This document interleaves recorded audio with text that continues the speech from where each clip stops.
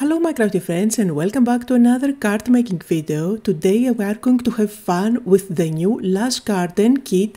This is a new Craft Your Life kit by Altenew. It comes packed with products that match together, which makes your life super easy. And let's take a look on what it is included. So first let's take a look at the stamp set. This is the Lush garden stamp set. It gives you 2 flowers. And you get the outline, so you can color it in with your favorite mediums. You will also get 2 leaves, and then you also get layers if you want to go ahead and stamp one on top of the other for a quick dimensional look. I'm going to show you the inside so you can get a better idea of what the flowers will look like. You don't have to subscribe to this kit to get it, but you have to move super fast. Last month it sold out in just a few hours after it was released. However, keep in mind that if you are a monthly subscriber, you will get 14% off. In the kit you also get the matching dies, so 2 dies for the flowers and 2 dies for the leaves. A stencil is also included that matches the flowers and the leaves, so if you don't want to use your coloring mediums, if you don't want to use the layering, then you can just go ahead and do some quick coloring with a stencil. So there is lots of versatility in this kit for different techniques. And of course you will also get a 3D embossing folder, which is my favorite. This is the one that I'm going to showcase today. It is going to give you a lovely flower composition.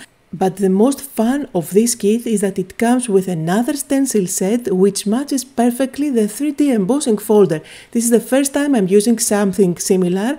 It's the first time that a stencil matches the 3D embossing, and I'm going to show you how easy it is to work with it, which is going to give an amazing effect. So I'm going to start with embossing my paper. I'm using 80 pounds Neenah Solar White cardstock. I'm running it through my die cutting machine. This is the Spellbinders Platinum, and I just use the main platform, the embossing folder with the paper inside, and then one of the cutting plates on top. I do have lots of lights on my craft room, so I'm going to turn one off and hopefully you can see the lovely effect that you get. It's an amazing design which I'm going to bring out by using the stencil on top. There are 3 stencils in the set and they are numbered at the top. I'm using number 1 here, and I'm going to place it on top of the design, and it kind of locks easily where all that embossing is. I'm also going to use some tape to keep it in place. And I will go ahead and apply my color. For most of the flowers I went with that lovely pink. There is a bunch of flowers up there that I'm using yellow for them. I'm using my mini blending tool, which allows me to color in different areas without making a mess. And of course you can add even more colors if you want to the different flowers. I just went quite quickly and easily with just a few colors. So I'm going to remove the first stencil and you can see what I have up to now. Now I'm going to move on to the second stencil. And for this one you can go ahead and use a lighter or a darker color for the pink flowers. I just went with the exact same one, I just didn't apply it as heavily as I did for the first stencil. As I'm applying the color, I'm also taking a look at the coloring guide. There is a guide on how you can use the stencil. Just follow that, it is quite easy. It is going to help you to realize which is a petal and which is a leaf. That's what I am doing here. I'm going quite slow, taking my time, making sure that I don't go over a leaf with yellow or pink. In this second stencil, you need to slide it slightly so you can color in those bunch of flowers at the bottom. Just take a look at the layering stencil, which is super helpful. Now I'm going to switch to the third stencil, and this is where most of the greens are. And of course you can go back over the leaves with a darker shade of green to add some shading, to make it look more dimensional, but remember this image is already dimensional. We did use the 3D embossing folder in the beginning. The fun with this new monthly kit by Altenew is that it comes with matching products, which makes your crafting life super easy since you will get the matching dies, the stamps, the stencils.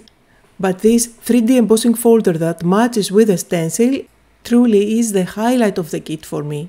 It's something that I have never seen before and I absolutely love the idea. The result is absolutely amazing.